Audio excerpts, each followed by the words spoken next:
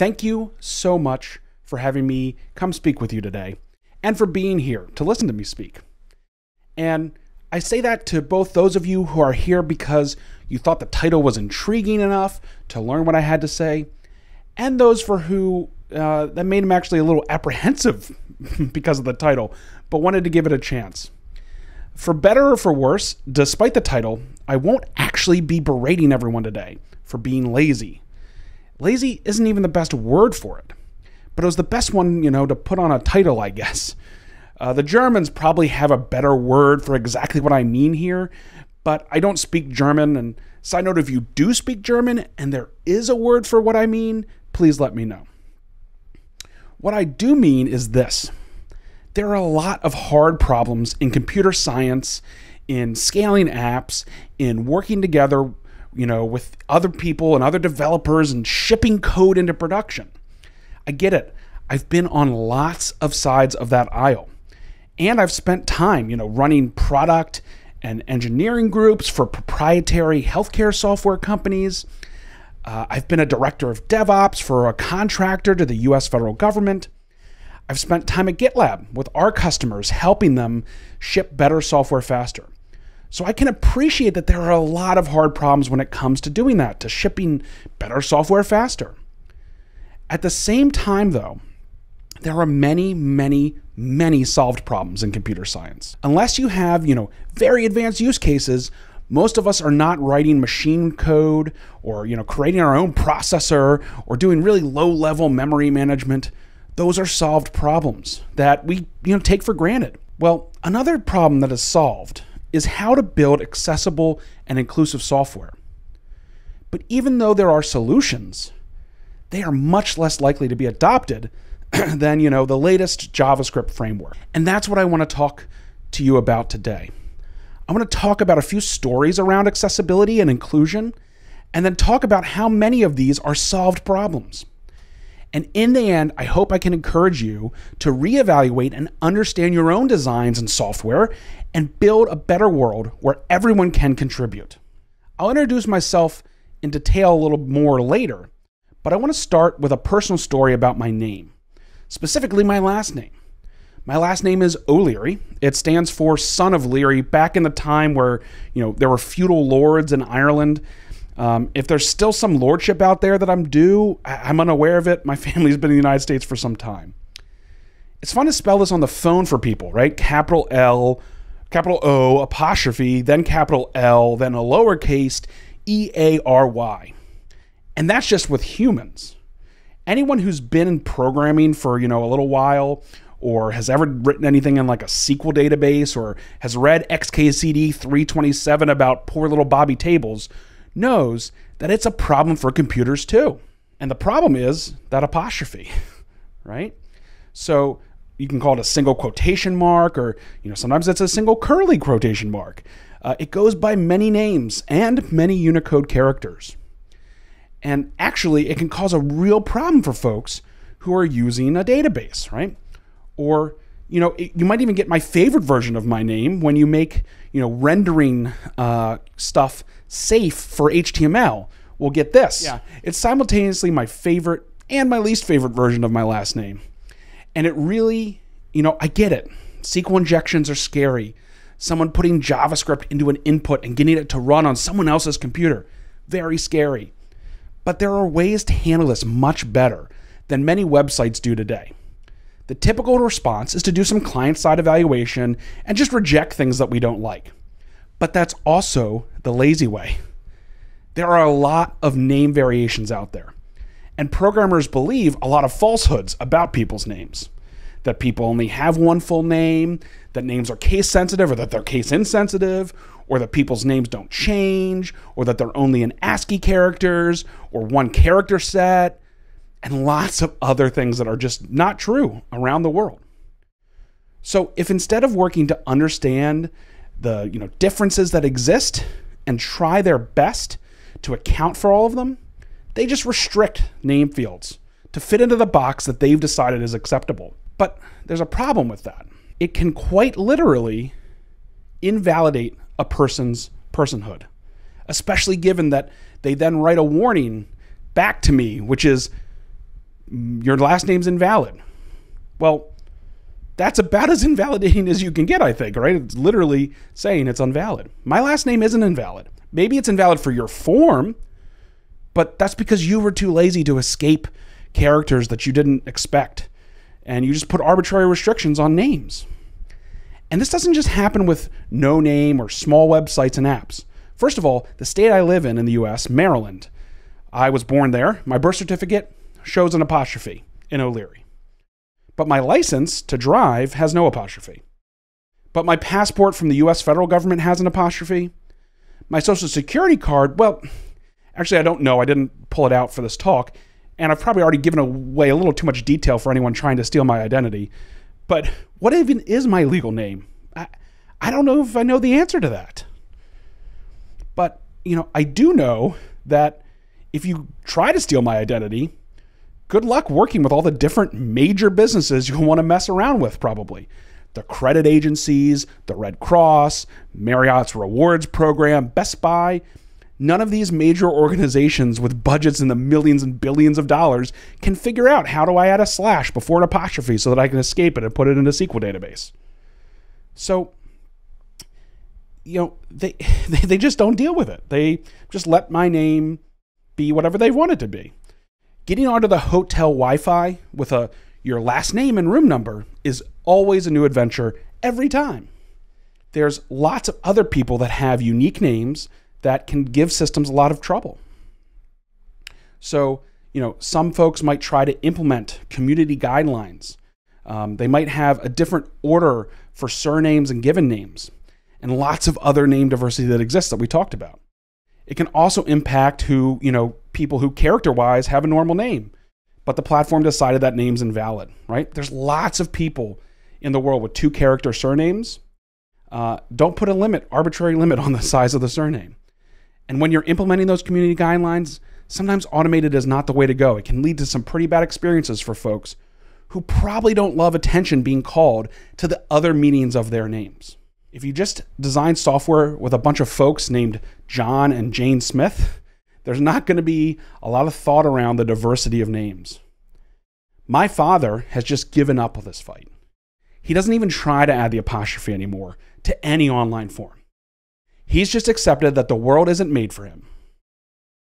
Being somehow even more stubborn than he is, and being left-handed and used to the world not being made for me, has me still fighting for this and calling it out when I see it. Neither of those things should have to happen, though, right? With inclusion at the design phase, when we're building those user stories, we can prevent these kinds of things from happening to begin with. And honestly, I've spent a lot of time on it because it impacts me personally. But it's not even that big of a deal. I understand it. I can get around it. I could even, give up like my dad did and go about my life. But it doesn't start and end with names, unfortunately. Things can get much, much worse. For example, gender or sex on a form. Right? The lazy way to do this is to put man, woman, other, or female, male, other. First of all, you got to learn the difference between sex and gender and collect the one you're really looking for. Hint, if it's not medical software, you probably just want gender. And do you really need it at all, actually? Think about it. Second of all, one of my best friends is non-binary. It can be tough to have that as a gender identity. A lot of the world doesn't get it. In fact, as a cis male, I don't completely get it. But I do know that my friend isn't an other. I know that my friend doesn't want to be an othered by other people. So why would a website lazily make them say, I am other? It's honestly completely unacceptable. And the problem of identity is extremely pervasive. It impacts many people across the globe. A professor was talking with a colleague who was struggling with Zoom and the virtual background, couldn't get it to work. Does anyone have any guesses about what's happening here? It's exactly what you think. I bet the algorithm being used for face detection works great for people like me, bald white dudes. But it can also literally erase black faces, deciding that either the wall behind him or the globe, well, that must be the face. and so it just erases his. I originally didn't see this thread online on my computer. I saw it in Twitter's mobile app. And in reporting this problem with face detection for people of color, Colin found there was another problem he hadn't thought of. Because when he shared it to Twitter, you can see here, there was a problem that was very similar. No matter how he uploaded the side-by-side comparison, Twitter on mobile would show his face and not his colleagues. Twitter was using some sort of smart cropping algorithm to try and find what's important in this picture. And it was choosing the white face over the black face as more important every time. Now, I have to add here that Twitter actually saw this post, commented on it, and have actually fixed it. And they fixed it the easy way. They disabled the cropping and automatic fitting on mobile and elsewhere. But the fact that they fixed it this way is actually very, very telling for all of us. Getting this right, an algorithm that isn't biased, based on what the inputs that we give it are, was so hard that not even Twitter, with its vast team of engineers and really smart people, I know a lot of really smart people who work at Twitter, even they decided to fix it the easy way. They decided it was not possible to do the cropping right with an algorithm. So they just don't crop them anymore. Again, even with this, I can hear some people saying, it's not that big of a deal. So some edge cases exist, people with names that don't fit into two nice little boxes of ASCII characters. Or, okay, but we've learned, Twitter fixed it, fixed their cropping problem. They tried something and they iterated to a fix. What's the big deal? Is anyone actually being hurt here? Well, let me tell you one more story. On a Thursday afternoon in January of 2020, Robert Julian Borkak Williams was in his office and he got a phone call. He assumed it was a prank. It was the Detroit Police Department calling, telling him to come to the station so that he could be arrested. He ignored it. I probably would have assumed it was a joke too. Just an hour later, as he's arriving home to his house in suburban Detroit, a police car pulls up behind him. They pull him out, handcuff him on his front lawn in front of his family. They didn't give any reason or details beyond a warrant that had his picture on it, and it had grand larceny printed on it. When his wife asked for more information, or where they were taking him, the officer literally said to her, "Google it." Mr. Williams was fingerprinted, had his DNA and mugshot taken, put in jail overnight. The next day, the detectives came to meet with him and asked what he knew about a robbery of a jewelry store that had happened months before. And he was asked, when was the last time you were in the store? Mr. Williams said he did check out the store when it first opened 4 years prior to the robbery. The detective slid a piece of paper across the table. In the picture was a heavy-set man in the store looking at the watch display. That person then later stole $3,800 worth of jewelry and watches. "Is that you?" asked one of the detectives. Mr. Williams held up the picture next to his own face. "No, this is not me." The picture was clearly not Mr. Williams. So what happened here? The Detroit Police Department had spent $5.5 million on a facial recognition system from DataWorks Plus, which incorporates technology from NEC and Rank 1 computing to run facial recognition against suspects' images. The police department used a still image from the store's security footage that was provided by the store's loss prevention personnel to find a suspect among all of the Michigan state driver's license photos. A federal study in 2019, however, showed that the algorithms from both of those companies showed extreme bias, misidentifying African American and Asian faces 10 to 100 times more often than Caucasian ones. Now, the output of that system isn't meant to be evidence. In fact, it says on top, this document is not a positive identification. It's bold capital letters at the top. It says it's an investigative lead only and is not probable cause for arrest. But what the officers did next is they took Mr. Williams' image, added it to a photo lineup with 5 other individuals, showed it to that same loss prevention person who had provided the video to them, and that person pointed to Mr. Williams. And on that basis alone, Mr. Williams was arrested and jailed. 2 weeks after his arrest, Mr. Williams took a vacation day from work and appeared in court in Wayne County for his arraignment. The state's prosecutor moved to dismiss the case, and without prejudice, meaning Mr. Williams could not later be charged again for this crime. Because since then, Mr. Williams figured out what he was doing the night of the shoplifting. He was driving home from work and actually posted a video of to his Instagram with one of his favorite songs on the radio. He had a rock-solid documented alibi. But the Detroit police didn't bother to check into that. My name is, as I said, at least partially, is Brendan O'Leary. I'm a developer evangelist at GitLab, and I want to talk about how we design our systems and our software, and about how we can work together to solve these kinds of problems. We know a lot as software engineers, and we know what works and what doesn't. If we're able to apply that energy towards inclusion and accessibility in our designs and in our software, I'm confident that we can make the entire world more inclusive, more accessible. So that's what I want to touch on. First, what's the current state? Where are we? Well, are we building inclusive, accessible software? That doesn't just benefit those who it's directly aimed at helping. It benefits everyone, hurts nobody. It's complicated by the fact that accessibility or inclusion is often considered as an afterthought. We design software to scratch our own itches, and our own itches are inherently biased to the life experiences we've had. So if that's true, how can we build inclusivity into our designs? What can we do to overcome the fact that we can't change who we are, and we can't really walk in someone else's shoes? Well, that old cliche has a bunch of truth to it.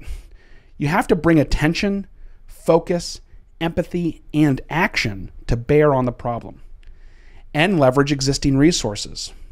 Like I said at the beginning, these are problems that have solutions. You just need to seek them out intentionally.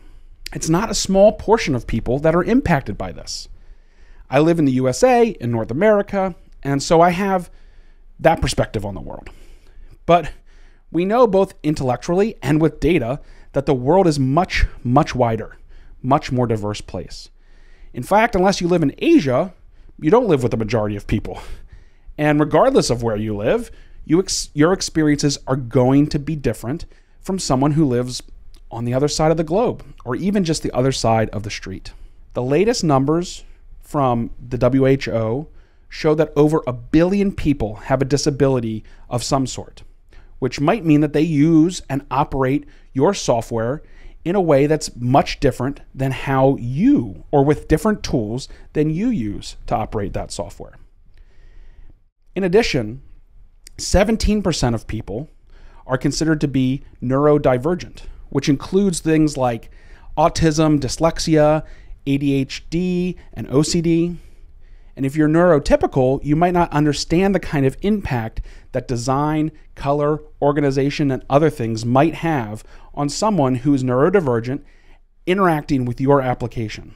And when it comes to race, where you can have a huge impact on how you view issues of race and racial inequality, I don't want to pick on San Francisco or San Franciscans here, but since a lot of the apps we use every day are designed and coded in and around San Francisco, I think it's relevant as a case study. The breakdown of race in San Francisco isn't even representative of the rest of the United States, much less the rest of the world. This means if you live there and you're building software there, you have to actively work to understand how race can impact what you're building. And again, that's true no matter where you are or where you live.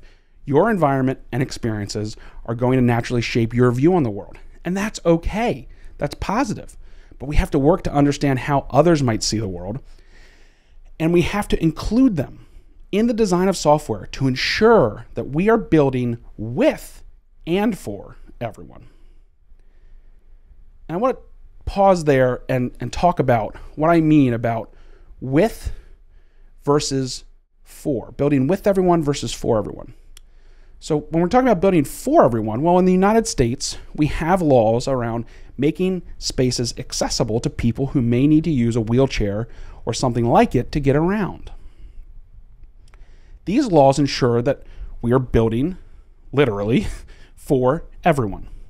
If there's stairs to the front door of a building, you have to also build a ramp somewhere so that folks in wheelchairs can access that building as well. But how is that different than building with everyone? Well, if I required a wheelchair to move around, I know I'd rather go in the front door rather than some other entrance. So if we're building with people and those who are differently abled, we might decide, you know what, let's make the door a single front door, single even surface, so that anyone can go through the front door. Letting everyone use that front door is how it's like to build with everyone rather than just for everyone. That's universal or inclusive design. So great. Let's say you're on board. Now what? How do we build accessibility and inclusiveness into our design and build processes so that we can ensure we're fully realizing the benefits of building with everyone? Well, let's first go back to first principles. Any designer can tell you that one of the first principles of design is empathy.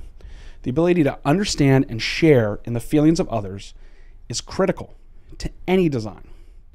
So we have to be sure that empathy is for everyone. Don't just let it be empathy in the sense of, well, as a product manager, I want to be able to blah, blah, blah. Build real empathy that includes the feelings and desires of a diverse group of people and brings their perspectives directly into your design processes. That doesn't mean making one thing that works for all people. People are different, and that's okay. That diversity makes us stronger. Don't try and design a one-size-fits-all solution. Design a solution that brings all of the diverse ways that people are going to participate in using and experiencing that software or that app. That will instill in you and in your users a sense of belonging that isn't just good for humanity, it's good for business too. To build inclusion in, you have to make it required. Just like any other design requirement, make inclusion and accessibility a hard requirement, not a nice to have that you end up just putting in the backlog. You also have to learn, both yourself and if you're a leader, you have to make room and time for your team to learn. There's a lot of amazing resources out there. I have a link to some of them on buildinclusive.com. But if you're good at doing your own research, you don't have to do that. You can just dedicate the time to it and you'll be able to do it. I also can't recommend enough building in the open. At GitLab, we're not only an open source project, but we're an open company. Building in the open can, feel really scary or, odd and unnatural at first. But trust me, the more you allow your feedback and input into your system, the better the outcome. Now, I could do a whole presentation just on this. So for now, you'll just have to trust me. And lastly, implementation matters. One of my favorite lines from the musical Into the Woods comes from Red Riding Hood after she realizes what the wolf is really up to. He wants to eat her and her grandmother. She sings about how he was able to trick her because he seems so nice. Singing about what she learns, she then sums it up really simply. Nice is different than good. Having the intention to be inclusive is nice, but actually following through with implementation is what's good. And what does that look like? Well, as a web developer myself, let's talk a little bit about the web. Images with descriptions on them means that everyone can access the information in those images, even if they can't see well or maybe can't see at all. If you add captions to your audio, everyone can have access to what's being said, even if they can't hear well or can't hear at all. If your site works well and can be navigated with voice recognition, then everyone can interact with it, even if they can't use a keyboard or a mouse very well. And speaking of navigation, if it's consistent, well-framed, then everyone can interact with it, even if they have, intellectual disabilities or might have memory issues or impairments. Outside of the web, all digital assets should be thought of under these lights, right? Games, books, etc. And it's especially important when designing hardware. I understand that it can be intimidating. It's a lot to take on. So what can you do today or tomorrow when you go back to work after the conference? Well, I want to share a few tips here. There's a lot of small steps you can take to start that journey. Map out your application. Look at each small detail and, a sequence of interactions. What are the barriers that exist for different groups of people at those various stages? Then flip it around and see how can we make those interactions more inclusive. You could find a free online course. There's Google Web Design courses, some advanced courses on EDX and Udacity. If you're building for the web, you could also use extensions on your browser to gauge accessibility. And remember to design with and including diverse communities, not for them. You can foster that belonging through representation, and you can establish accountability on day one. Make the decision that you're going to require all this. And just a little thing, if you're a GitLab user, free or otherwise, and of course I hope that you are, you can add automated web accessibility testing to your GitLab CI/CD pipeline with just these 6 lines of YAML. Once you add that, you'll automatically get accessibility testing on every merge request. And if you use review apps, you can then preview the changes and you can see how over time your app is either getting more or less accessible. This is a small step that you can take today to start the process of including it in your development processes. You can visit brendan.fyi/A11Y-docs for the full documentation on how to use this. And if you're not a GitLab user, that's okay. I mean, you should switch, but that's a different talk. But you can still leverage this same thing because it's built around open source accessibility tools. Here we see the detailed code that's kind of behind that included file we had in the last slide. You can see it's a public Docker image that we use, and you can see the commands we're running against it. And we run it against those URLs that we specified. Hopefully, even if you don't use GitLab, you should. Sorry, I have to say that just one more time for the marketing folks to be happy. You can add accessibility testing to your development processes regardless of the tools you use with this. And for the detailed code here, you can visit brendan.fyi/A11Y-testing. Taking even some small steps today can really help. Iteration over time and small changes made today will add up. Obviously, we can't end racism just by stopping one act of violence against a black person or an Asian person or another person of color. Just like that, we can't stop all the bias or exclusionary design from entering our designs just by focusing on, the color of the buttons. But if everyone in your organization chooses to be in the group of people who try to make people feel more included, and everyone in your development process takes responsibility for creating inclusive technology, we can make the world a more inclusive and accessible place. Thank you again so much for having me and for listening to me today. I hope that I got at least some of you thinking about ways you can make your software more inclusive. If you have questions, I'll be in the chat afterwards to talk more about your thoughts, and I'd love to hear your feedback. After the conference, the best way to get in touch with me is typically through Twitter. I'm at O'Leary Crew, and my DMs are open. I also do have an email address that I sometimes even check, so that's here too. To view these slides, the resources I mentioned in this talk, as well as a lot of other resources that I'm trying to gather, please visit buildinclusive.com.